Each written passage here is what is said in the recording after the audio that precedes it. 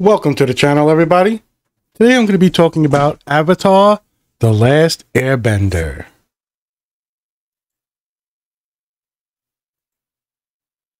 This is a show near and dear to my heart. Let's call it an anime. I don't know if it's a cartoon. Fine, it was made in California, but its roots are so deep in anime. Let's just call it that for now. I think this is as close as a masterpiece, quote unquote, as you'll get. And for the general audience, it's got everything going for it. It's more of a, now that I've watched Legend of Korra, which made me go back and revisit Avatar: The Last Airbender, it's got a quality that the sequel does not possess. Now, I'll admit I didn't get into the books and stuff, which I'm going to do now. So there is a prequel era and a after The Last Airbender era of comic books and connected lore. So maybe that will change some of my perspectives on Korra. But Avatar: The Last Airbender, it's close to perfection as you're gonna get. The series came out and it was beloved. It was an event for me and my friends, watching it and then getting the DVDs, watching behind the scenes. This is everything I would hope for in a cartoon, anime, show in general. It's got such a Eastern mythology, the cultures, the themes, they all work and they all build on each other with the progress of the characters and the growth in them. It's done so well. Just superb all around. I guess you got to give these guys credit, but their names are hard to pronounce. Oh boy, let's give this a try, right? I guess. Michael Dante DiMartino and Brian Konietzko. Well, maybe that's not so bad. I do so many of these science things. Maybe I'm getting better at it. It was Nickelodeon's shining light. It won tons of awards. And just has a critical acclaim that does not get diminished with time. So right off the bat, no major plot and spoilers, but you got to watch the show. Great for kids and adults. Got some great world building. It just progresses nicely. And even the one-off episodes, they add to things and they make it a stronger foundation in the beginning episodes, which is why when I get into The Legend of Korra, which I don't think is bad and horrible, like some might say, I will notice the differences in it.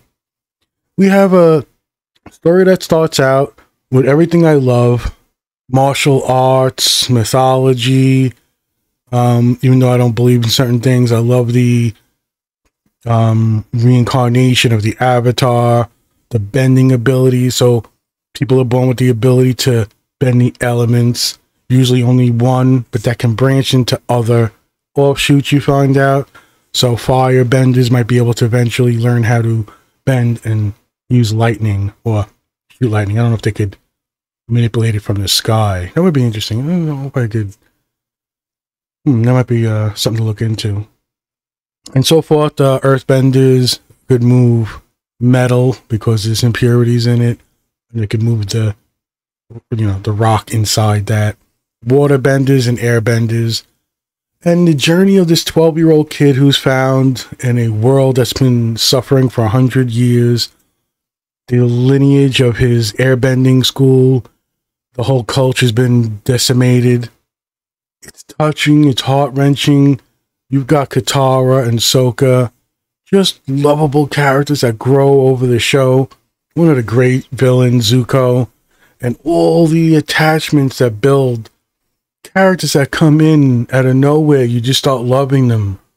Toph and the Earthbender, just you're blown away, and it's a experience you gotta watch. This is, like I said, it's as close to a masterpiece in this type of, in almost any genre. It's just that well done. Circumstances come together that creativity and opportunity just meet, and it's just done so well. It's amazing. We have all the martial arts, like I said, that I'm into. When you watch the behind the scenes, they get into everything about what's Tai Chi, using the water bending, the mantis style, or earthbending, things like that are just blow me away. I am so into that. I talk about my Dungeons and Dragons love, and AD&D second edition had Oriental Adventures, and it would have a formula to teach you how to make style. So it would give you generic, let's say, kung fu, karate, and jiu-jitsu. But they had a formula and a method to create style, so you can create snake style. So I created the 5 deadly venoms as characters, or character classes to pick as the monk, offshoots of the monk. So I am so into it. My Deadly Addictions channel, everything, the whole fictional world I created, not that I copied this, it was not in my mind to do that. Just that it's such a love of mine, the fantasy genre. Yes, maybe I'm more into the swords and sorcery stuff, but this has exotic creatures, and then you got the 4 elements, and then spirit, and the avatar who could wield all 4 elements and enter an avatar state. These things are built upon and shown, the heart-wrenching moments, the darkness, the light. It's just perfectly done. Now, there are people who do this way better than me, and yes, it's not a perfect show. You can go and find things that are legitimate critiques and not just subjective takes like, look, I love this show and it's bad, but I get a kick out of it. No, this is, I think, objectively a great show. And yes, you can find things that are wrong with it. So, but in a general sense, you don't get something like this where it will live on forever. It'll have its cult following. It's now, I think, a franchise in a sense. I think in 2021, the creators started an offshoot studio. And the movie that was made off this almost destroyed everything. M. Night Shyamalan did a live-action movie, which I don't even know I should bring up in this podcast, but it nearly destroyed everything. It created lots of bullshit. And then when they tried to do The Legend of Korra, there's some issues there. I'll get into that when I do that podcast. But on its own, it's not blemished. Even when you add all the other things, and like I said, I will get into the books and the other ancillary connecting tissue. But I don't care how bad, like, I'm not that type of person who will look at, oh, you know what, the sequel ruined it. Although, I gotta admit to being a hypocrite maybe, when, like Star Wars, The Last Jedi, what was it, Force Awakens, The Last Jedi, but the second one and the third one, they're fucking horrible, they ruin Luke Skywalker, they destroy everything. To me, they just don't exist. So, try to be honest, this is how close this is to me. And lots of things are cemented in my psyche from the experience. The friends I'm watching it with, the love and the excitement, you're into every show, you're talking about it. It's got that X-Files feeling, not in genre and tone, but just the love and amazement of what creativity brings, why we love stories so much, how you blend everything and go deep into the culture. You got the themes that work on so many levels, and it's shown in the ratings and the critical response, what it's what's come after. You got so much in the video games also. And I would imagine if I was a kid, I would say lunchboxes, backpacks, I mean, you name it. And I don't even see many I hate Avatar: The Last Airbender. And if you do, it's more of a joke and more of a clickbait type thing. But don't get me wrong, you're going to find problems in it, and you can probably figure them out here and there, but they don't ruin it. It's like when you do something well and you got a couple of mistakes, or you don't use the right method, and you're trying to do something different, even if you know you're going off the trajectory of, classic storytelling. Just amazing. Even when you do flashbacks, the show does it right. Now, this is, like I said, a perfect storm, maybe, because I'm not that fond of Korra. I'll watch it, and I won't binge watch it again and again. If it comes, if it catches my attention, I might watch something. But there's a lot that I don't like, and it irks me. And there's a lot of studio stuff going on. That's fine.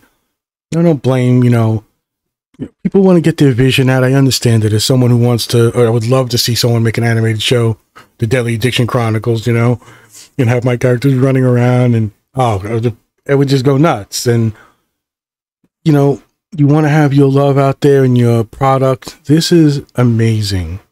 You're not going to get better, in my opinion. And like I said, to go into in-depth would be something I would do if I had lots of feedback and I had, you know, subscribers and we were going back and forth, and maybe I would go through each episode and just highlight what amazes me, what I love, even maybe get an objective into, you know, how storytelling and, you know, the writing cues that this gives you are really inspirational to influence the genre you're in. This does it all. There's so many characters you can't even go into. It's just hard. Like if I say, you know, Aang, Korra, Sokka, and like Zuko, you got everybody else. You got so many, General Iroh, the people who mentors the people. You got the past avatars that the avatar can reach out to, which fucking pisses me off with Korra and whatever, but I don't know if that's changed in the comic books and stuff. This spirit world that they use very well, and they don't go nuts with it like they did in Korra. But we're talking about Avatar, The Last Airbender. One of the best cartoon animes. Looking at it as a Western thing, I still consider it a, you know, an Eastern cultured anime. It's just so deep in there and done so well. There's fantasy epics, there's everything in there. And when you look at it, it's like, oh, I'm going to critically look at this arc and this. And you might, yeah, you'll find little things here and there. But you can see how well it was done. The choreography of the fights, the bending of the elements, you know, it was amazing to see. And starting from what, 2003, I think it was, right? 2004 was the teaser. Yeah, so about 2005, let's say, pilot episode was made in 2003, and you know, its production and stuff, and it's gonna hold up forever. There are certain things when you look at it in this, you know, film animation and how people write and just the love they put into these things that endures them over ages. Now, sometimes you got like something that's bad or not that good, but it becomes a cult classic and the flaws are overlooked. This is a show, I wouldn't even argue that. I don't even think you got many flaws that could pile up and make it something that you don't like. But granted, that's up for everybody to decide, right? But you know, I fancy myself a writer to some extent. I would love to have my creations be put on the screen and even animation and live action and comic books. And I have my own methods and I write my screenplays or my outline for a series. I did the pilot for the cartoon of my world, even a trading card game, which I really drew inspiration from Yu-Gi-Oh, which is a cartoon I might actually anime I might talk about. I love Yu-Gi-Oh. I actually have like fucking 9 decks in my house, and I was from getting off of Magic the Gathering. Big, huge player back in the day. I used to play in the store with the tournament stuff. In the long run, Avatar: The Last Airbender will endure it all. It'll endure shitty sequels, shitty prequels, shitty comic books. For me, I don't let things in that way bother me.